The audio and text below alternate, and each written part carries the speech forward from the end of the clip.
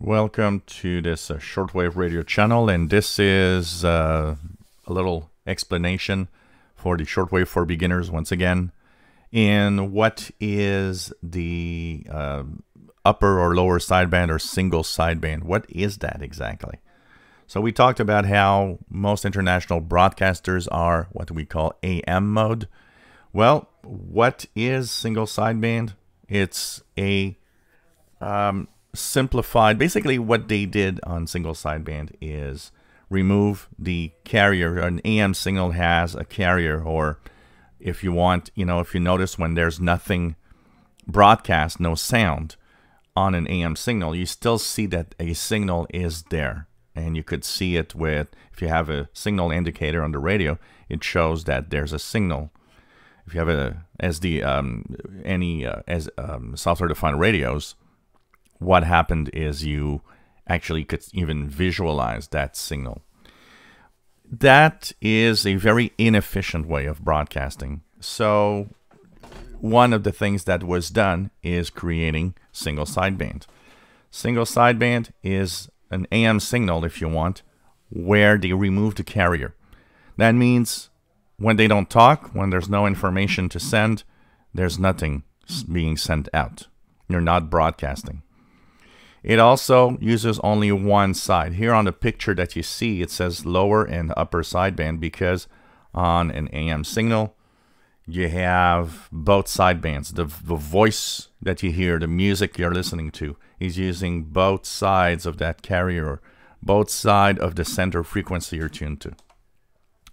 But without a carrier, single sideband can be simply using one side of that frequency. So that's why it's called lower sideband and upper sideband. Lower, it means that when you're tuned to a frequency, you're listening from that frequency down. Let's say you're listening to an amateur radio operator on 7200. While you're actually listening to lower sideband, so the information is 7200 and a few kilohertz down, so 7199, 7198, and so on. Upper sideband on the other side. That means if you're on 20 meters, 14200, you would be broadcasting above. So from 14200 above. The bandwidth, you can choose, a very wide bandwidth if you want, but most of the single sideband signals are smaller in bandwidth. So to simplify why single sideband exists, well, first, you don't have that carrier that is always there that costs a lot of money in transmission power. Second, you take less space on the radio spectrum, so you can actually have much more single sideband signals packed one next to each other than you would have AM signals.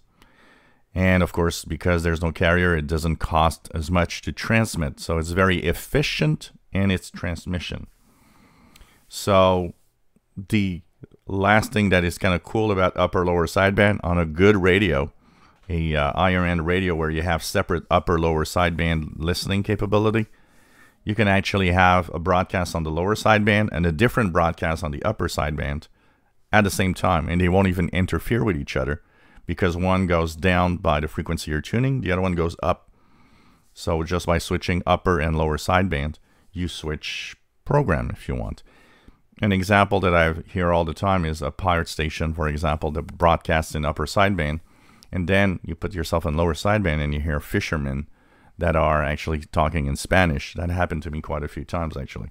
So you have kind of two separate things that you can listen to, centered on the same frequency you're listening to. So that's why single sideband exists. More efficient, takes less power, and you have a lot more space for transmissions out there in the shortwave spectrum because it's smaller in size. If you enjoy my videos, please subscribe, give us a thumbs up. Thank you for watching.